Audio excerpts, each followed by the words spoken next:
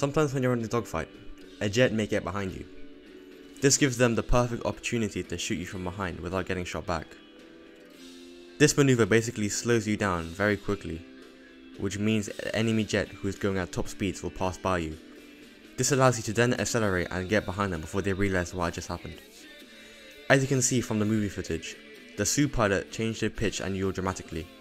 What I did was I held down my S key until my nose was directly up. While I'm doing that, I hold my E or Q key, depending on which direction I want to turn.